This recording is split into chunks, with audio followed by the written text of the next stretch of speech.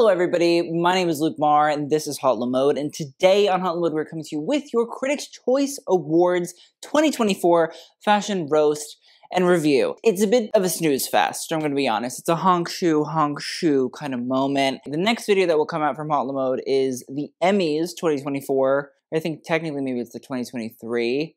But it's 2024 part 1 because the Critics' Choice is on the Sunday and the Emmys are on the Monday night. I have a feeling that maybe we're saving some of the big wow moments for tomorrow evening. That doesn't mean that I don't expect a lot. So without further ado, let's get into it. Also, in case you're like, Luke, what's with the background? I'm dog sitting, so I'm not in my normal creature comforts. We gotta make do with what we got. So first up, we have Allison Williams. Now, Allison Williams is wearing this Zuhair Murad white jumpsuit. We don't really see many jumpsuits, so I do have to commend her for that. It's not usually seen on the carpet, and when it is, it can be a little bit scary. But this version I kind of like. It's in this sort of creamy color, and it has little details of silver crystals that walk throughout the bodice and right underneath the waist, which don't really do too much, but they don't do too little. But the idea that I do find really interesting is that the bodice is constructed and it almost looks like it's a wrap over jacket of some sort, almost like a tailored suit, but it's been cut off to create this strapless effect. You know, you can see it. If you look up close, you say, oh, it looks like, you know, a suit just was cut off at the top and then ripped off the body. As we move down, we can see there's a crease in the front of both of the legs. Don't love the way that it falls. I just think that it pulls a little bit too much. I just think we could have hemmed it so it almost just perfectly hit the floor like that. It's kind of important with a jumpsuit. You don't want it to look like a dress, and the jumpsuit looks like a dress. And if it is a dress, and I've been bullshitting the whole time, it looks like a jumpsuit, and that's not good either, you know what I mean? You want to know what the garment actually is from looking at it. So that's my real big issue, is the way that it pulls on the floor. I just think we could have called a tailor and said, hey. But the rest of it, honestly, I don't really mind. I do think that maybe the silver crystals right below the waist, the placement, not my favorite, but I appreciate what we were going for, even if I don't love the execution 100%. I do have to say, it definitely has like a passing grade to me. Next up, we have Ariana Greenblatt, who is wearing Louis Vuitton. Now, this is a halter dress. It has a black leather bodice, and then she has this striped top tier and a cream bottom tier. It's very Nicolas Ghesquière for Louis Vuitton, which we've had a lot of discussions about. So again, we have to put our thinking caps on and say, all right, we're thinking 5 years ahead of everybody else for the most part. So we gotta change our mindset a little bit here. I don't love it. I'm sorry, I don't. I appreciate the idea of the mixture of the leather with the gathering and trying to take on the idea of a tiered skirt. And I do think that we're seeing something that, you know, I feel like is gonna be a trend. The bodice with the black halter strap looks like an apron, and I feel like we're gonna get into apron core. Again, just because aprons might possibly trend for 2024 doesn't mean that they're gonna look good. And I think in this regard, it looks a little bit Texas Chainsaw Massacre, black leather apron, sans chainsaw, but at the same time, it could be the chic sister of Leatherface. I appreciate what we're going for. I don't love it. It doesn't land, unfortunately. I can't really see too much in it that I can defend a lot either. The only thing that I have is Nicola thinks a little far in advance. So in 5 years, we'll have the conversation about whether or not it was actually good. Next up, we have Edebiri, and she is wearing the Row, and she's wearing these custom Olivier Peoples glasses, which I kind of like. I'm kind of into. The Windsor glass is very chic. You probably know it from the John Lennon. And I do think that it has had a small resurgence because of the virality of the Prada Villains collection that went viral on TikTok. Video coming soon. Prepare yourself. But as for the white suit, I like that she's going for something different. I do. Again, this is what I mean. It just feels like a little bit of a snooze fest. And I get why a lot of the celebrities do feel snoozy. I need a little bit more paloozy. The suit jacket, it fits fine. The pants are baggy and they're meant to be. And I get the cuff and the Row shoes and the black leather. It's a very acquired taste. The t-shirt being a little bit baggy and holding out. I get what we're doing, but do I care? Is it really memorable? Does it feel like remnants of quiet luxury to me? Yeah, it does. And so that's my thing. I do like that Edebiri really does she tries and she definitely goes for it. And I do really like her, and especially on the carpet. But at the same time, it feels a little bit Miami Vice. And I don't know. Right now, I'm just not really feeling 80s Miami crime cop. I'm okay. I'm good. Thank you. Next up, we have Billie Eilish. Finally, I'm happy, enjoying myself here. So this is a Thom Browne look, and I feel like for the first time this award season, I'm like actually getting a Billie Eilish moment that I kind of can enjoy and think, wow, she looks nice. It's a white button-down shirt that is essentially a gown. It is a white button-down, classic Thom Browne style, but we can see that underneath this black fitted midi-length dress, there is the bottom of the shirt, and you can tell the Thom Browne shirt is a Thom Browne shirt because on the bottom, I guess left panel of the front of the shirt, it will have the Thom Browne sort of little sticker label thing. Also, the back of the neck of most things, you know, have the red, white, and blue. But I like the fact that, again, this is a brand that plays on this idea of tailoring. It always tries to remix and recreate that real sort of craftsmanship, but make it a little bit more chic. Think of it in an out-of-the-box avant-garde way. And I think that creating a full sort of gown version of a button-down shirt does that. And I really like it. Now, as for the dress over top, I like the layering. I don't know if I exactly love the idea of the straps being built into the bosom. I do appreciate it. It might not be my favorite thing, but it's something that I don't really think I've seen, and especially not in a fabric where there's not gathering and texture in that regard either. You normally don't see it in just a sort of matte, simple, flat material. I do think that I'm trying to figure out if the waist is meant to look like that, because if it is, okay, I still don't love it, but okay. But if it's not, I don't really get what the fit issue here. It's kind of like rolling up on itself, but I don't really understand how it's doing that because in reality, of course, it's supposed to fit better than it rolling up on itself. So I don't really understand that. But I like the idea of the black dress over top. I think it's a cool way of taking on layering. She's still wearing dresses, but she's wearing dresses on dresses. And that I appreciate. So I do really, really like the look. I think there's certain elements that, but again, I appreciate that we're going for it. I appreciate we're trying something different. This is a good moment from Billie for me. Next up, we have Brit Marling, and she is wearing Prada. She's in A Murder at the End of the World. This Prada yellow dress, I understand would probably confuse people. I agree in certain elements. Here's the thing. I love that the neckline has this sort of flow over effect, and it almost creates like a petal layer to the dress, and it sort of covers the bodice, the waist, and most of the hips. I do really appreciate the fact that we are getting to see this sort of flap over a fabric, and there does seem to be a sort of petal reference to me in that. As for the dress itself and not the shell from the neckline, I don't like the cut of it. I don't like the fit of it. I just think it's too boxy. It's too oversized and non-fitting that I think it hurts what we're trying to do with the fold over fabric. And I think then with the two sort of trains, again, I get it, but I don't think that they're necessary or needed. I think rather just getting that sort of fold-over detail to really hammer home this idea of Brit Marling being a sort of beautiful yellow flower, daisy, echinacea.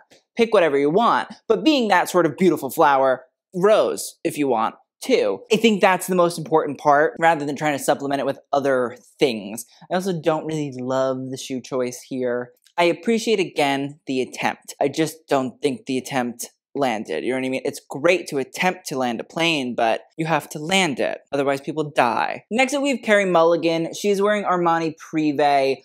Listen, is it boring? Is it blah? Is it really not that interesting? Sure, absolutely. I'm with you 100%. Do I think that it fits her really well? Do I think it's very sort of beautiful Armani? Absolutely. I mean, Armani Black Velvet, you can't really go wrong with it, as long as you're not trying to do too much. And I think here it fits her wonderfully. It's not trying to add anything. It's just trying to flatter Carey Mulligan's figure. And then I like semi-off-the-shoulder strap with this deep plunge. I think the line work works really well. I do think that the little sort of flip over of the bust as well sort of enhances that area and enhances that detail. I think the black crystal, because that is what that is, and that's why it doesn't look black velvet, because it's just covered in black crystals, I think is the perfect way to separate those blacks and to, in reality, create that line work. I just think it's a nice dress. I think it looks good on her, and I'm gonna take that. Next up, Charles Melton, stan, love.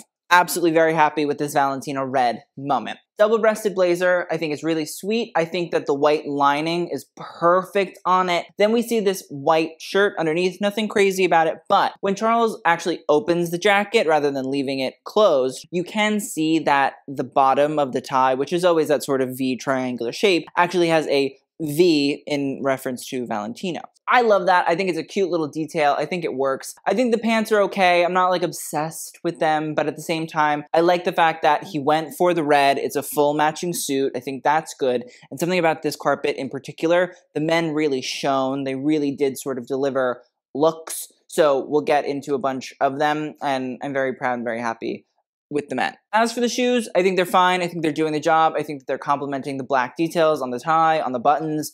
It's a good look. I think he looks nice. I like the use of the color. I feel like Charles is trying to be interesting. So I'm going to take this and I'm going to be happy. Next up, we have Christina Ricci. She's wearing Atsuko Kudo, who is the master, I would say, of latex. And so you have this beautiful fitted latex dress with a big, long train, pretty much kind of scalloping. I'm pretty positive that that slit is scalloped, so it has that sort of circular cutting motif. And while I wouldn't say that the plunging neckline is scalloped, I do think that the idea of continuing curved effect up here as well sort of lets the slit and the train play all together quite nicely. The other thing that I think is really, really interesting, and I don't know if I've ever seen this before, is that sort of metal wire that sits right underneath the bust, but it's still in the plunge. I kind of love it. Normally, I feel like designers will utilize mesh fabric to hold that area together, and it's never an illusion. I can always see it, and I'm sorry, but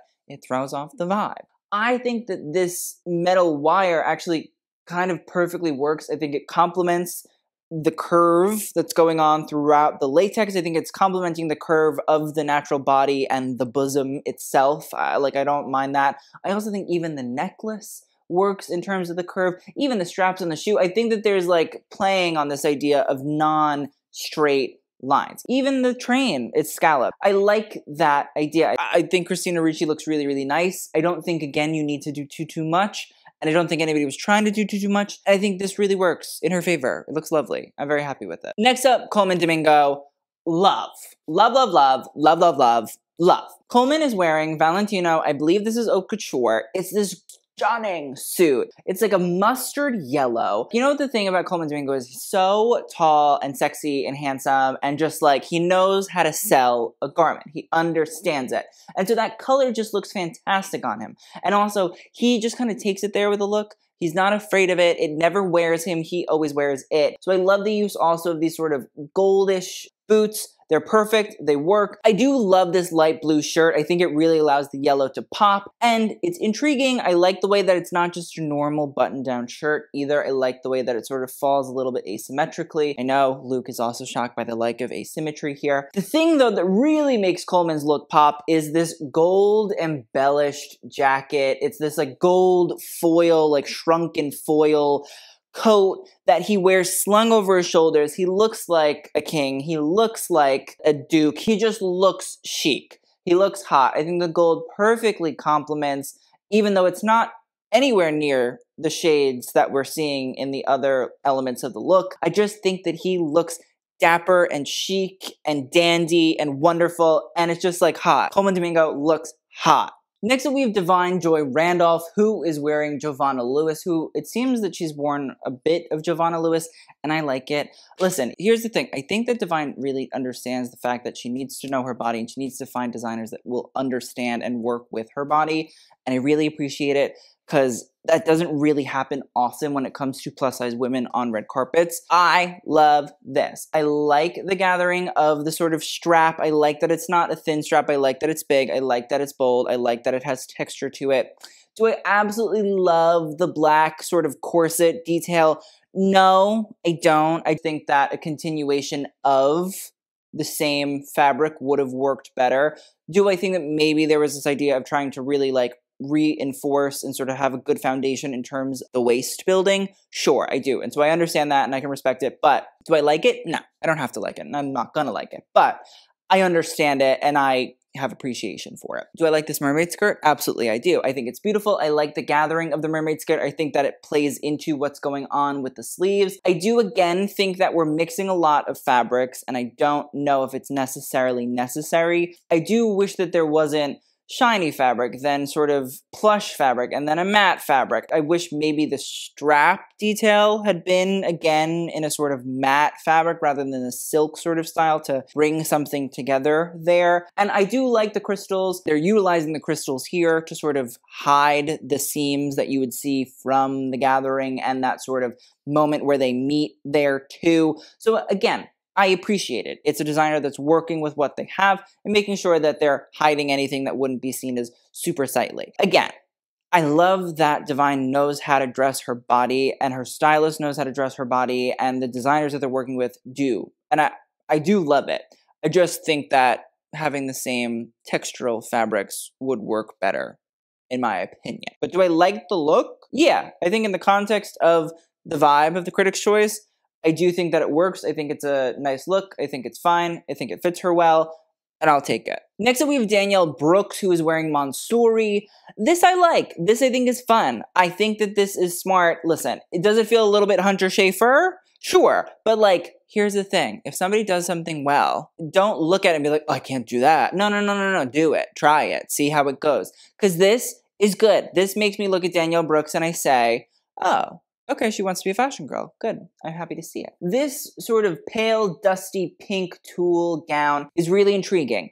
You know what it is? Normally, I don't feel like I see tulle run in this sort of vertical manner where it's normally a horizontal sort of gathering of the tulle rather than a vertical stripe sort of movement. So I do think that's really interesting. I do think that's fun to look at.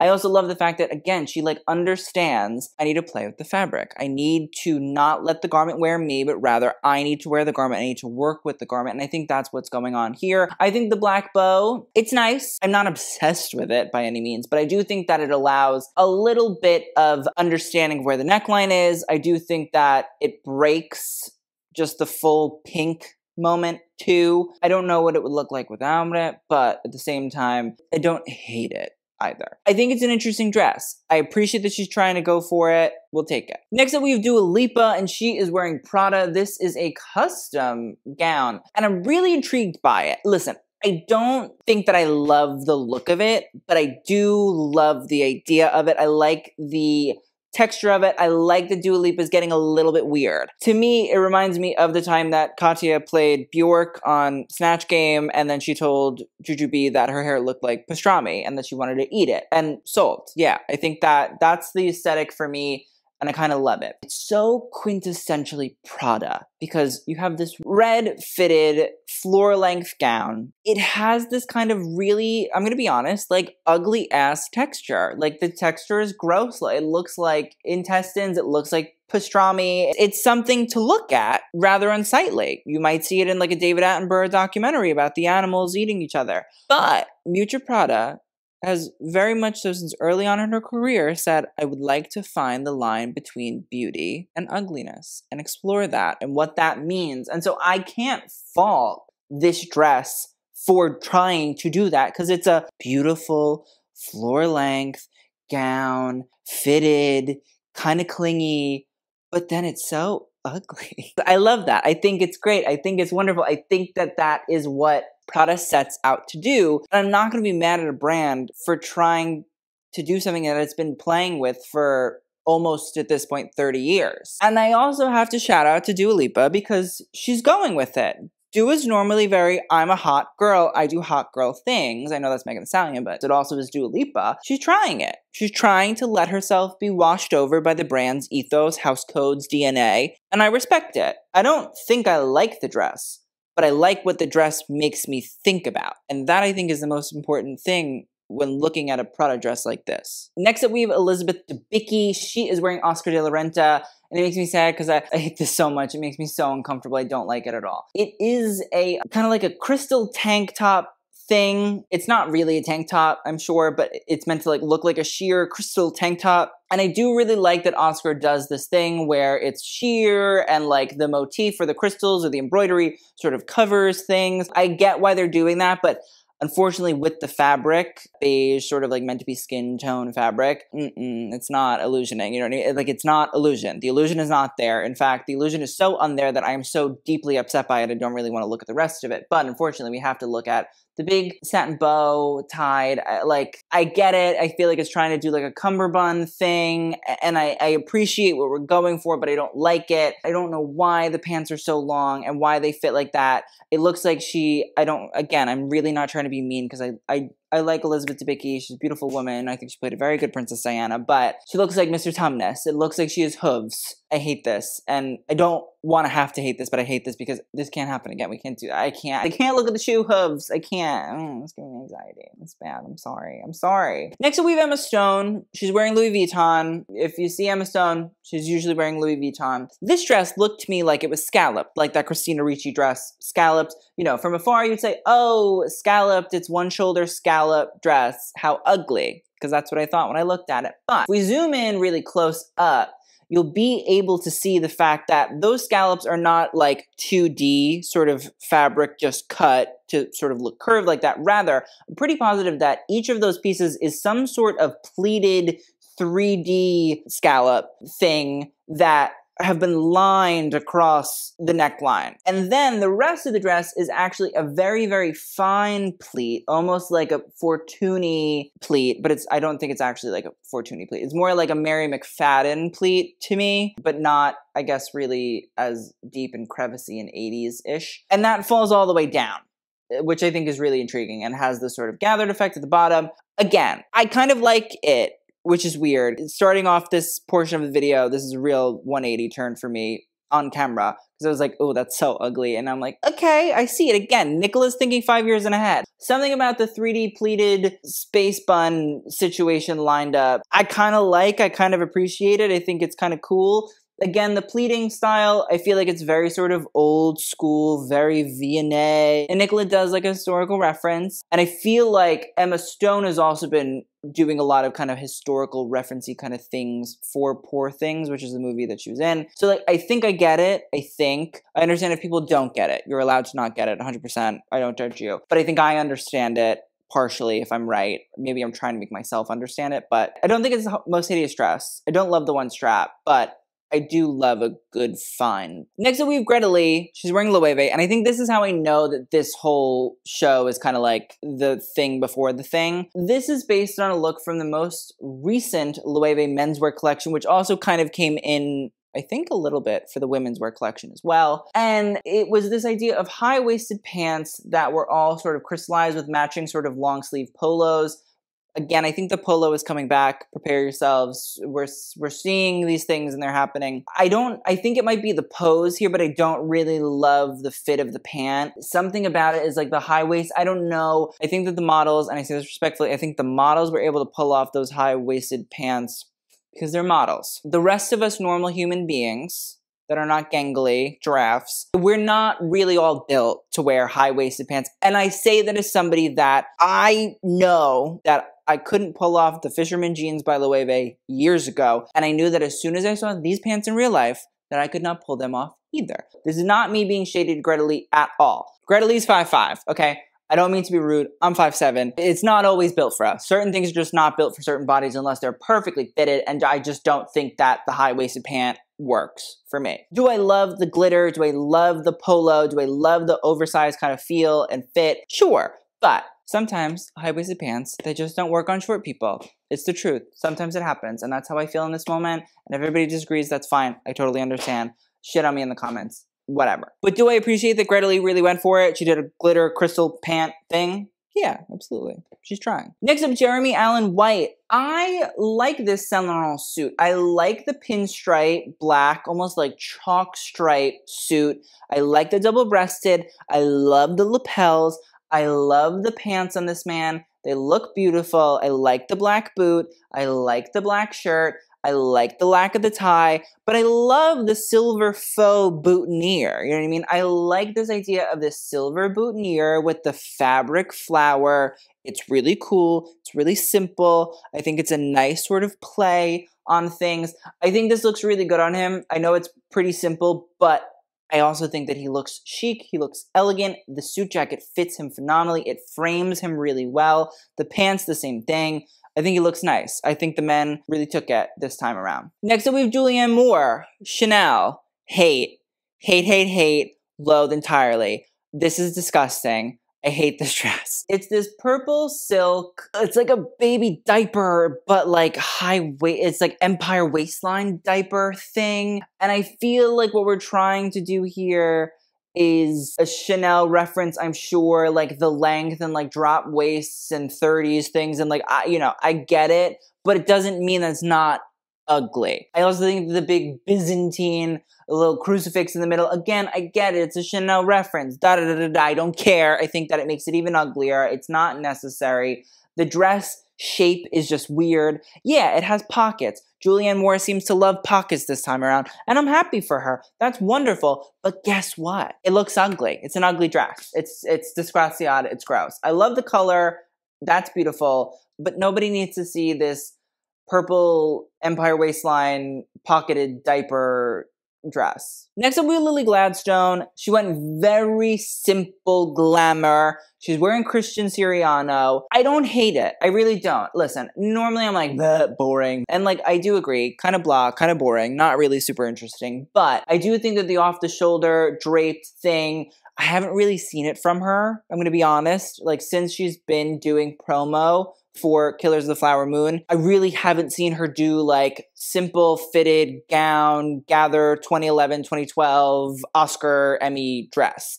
And so like if she's gonna do it, I think this is a good carpet to do it. And I think that the dress fits her really nicely. The balloon overskirt thing in the different shade, I don't really understand, but I think it's trying to like add drama. I guess I get it. And like out of all the Christian Siriano things that I could possibly see in front of my eyes right now, I'm going to take this. I'm going to be very enjoying of the moment because I think that the man knows how to fit women. He understands it when it comes to simple silhouettes. And I think that he's done that here. I think she looks really beautiful. I think the color works on her. I think the overskirt thing is okay. It's fine. Doesn't hurt, doesn't help. It's just kind of creating drama, and I think she looks nice. Next up we have Margot Robbie wearing Balmain. Now this is a custom dress. Now, I know people are going to be like, wow, this is Zendaya at Cannes, and in the brown leather, and like, you know what, that's fine. I'm okay with that. I'm fine with that, because this also to me is a different dress. It does have that draped leather bodice, which, I'm going to be honest, I kind of love for Olivier Roustan. I think it's a cool thing to have collaborated with leather artisans to make. And so I'm not bored of it because I think it's something that's really tough to do. And I understand that it takes a lot of time and a lot of work goes into it. And so it fits her beautifully. It fits her phenomenally. I think the idea and the concept has always been cool, and I like to see it done. And it's done differently. I love the off-the-shoulder red rose, 3D rose. Look at those little roses. Those are 3D roses. I love that off-the-shoulder band. I think it's cool. I think it makes it much more Margot-esque rather than it trying to be the Zendaya dress. I think that those are cousin dresses, maybe sister dresses, but they're not the same, and I appreciate that. I think that it fits really, really well, and then I think that the way the skirt transition is really, really great. It keeps up the illusion of the draped leather. I think that the fit of it is fantastic. I think there's just enough train, and at the same time, I think the red is great because it doesn't necessarily blend in with the red of the carpet. I just think this is a really well done dress. I was a little concerned seeing the Governor's Award outfit that Margot wore. I was like, oh, no, we're regressing. Things are happening and I'm not feeling comfortable. This is not a safe space. And now I feel better. I feel safe in the space. It looks good. She looks good. Very happy. Let's keep this up.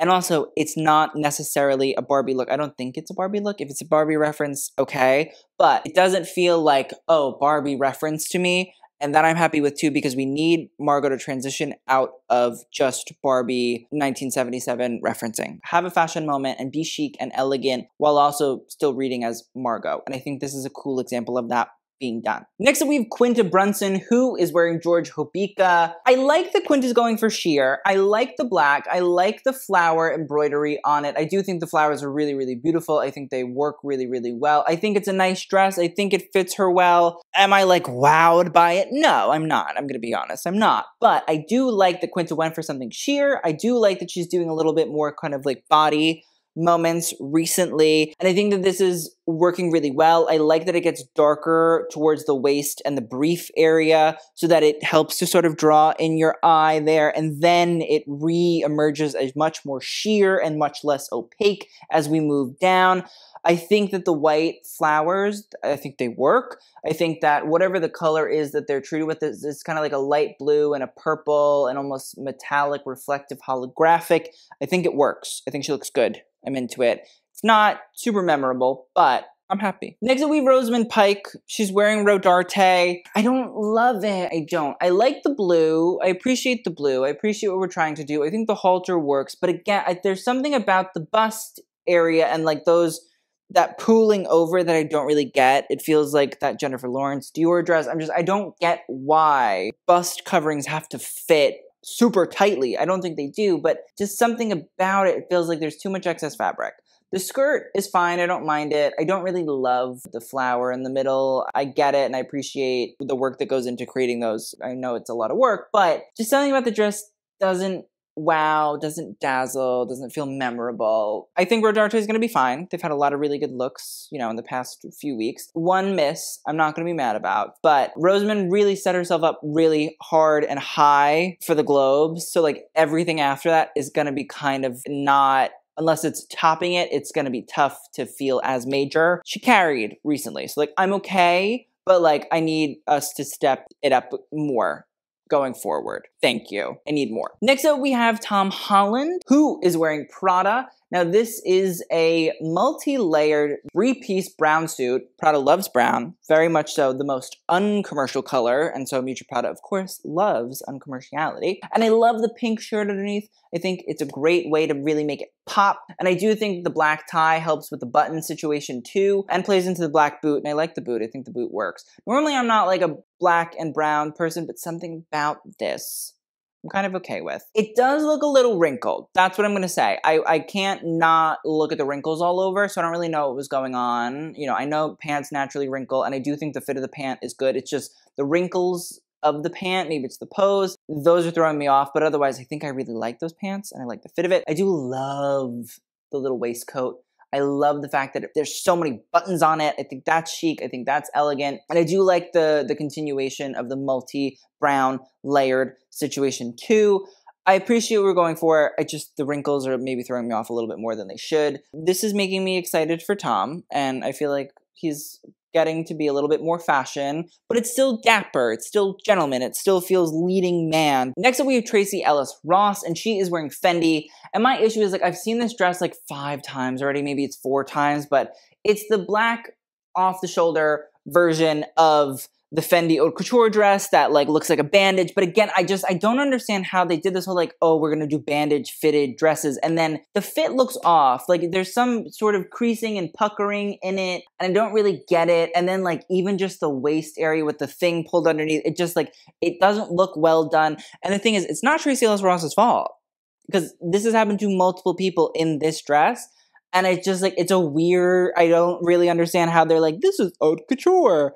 And it doesn't fit good. I'm not understanding. Oh, couture, it's supposed to fit good. And also, there's a reason that we never did spring collections. This is the reason. Stop doing 2 haute couture seasons in a year. It's not working for me, so please stop. I do like the off the shoulder. I do like the black on her. The dress, if it was just fitted better, would be fine. But again, I can't even be mad at her because like this is the second time at least that I can remember that this dress doesn't really work and doesn't make sense and looks strange. It's sad and annoying to me because I actually really like the dresses on the runway. It's just on human beings that are not models, for some reason we can't fit them properly. And even on people that are models, Kendall Jenner, it didn't fit properly. So, and finally we have Tyler James Williams. He is wearing Thom Browne. Here's the thing. I like the continuation of the oversized white shirt peeking out from underneath the jacket. I know people are gonna be like, that's so ugly, it's so whatever, it's not blah, blah, blah, but like that's Thom Browne. Like that's what it is. It's gonna be weird and out there and avant-garde, and it's not gonna be proportions that you understand because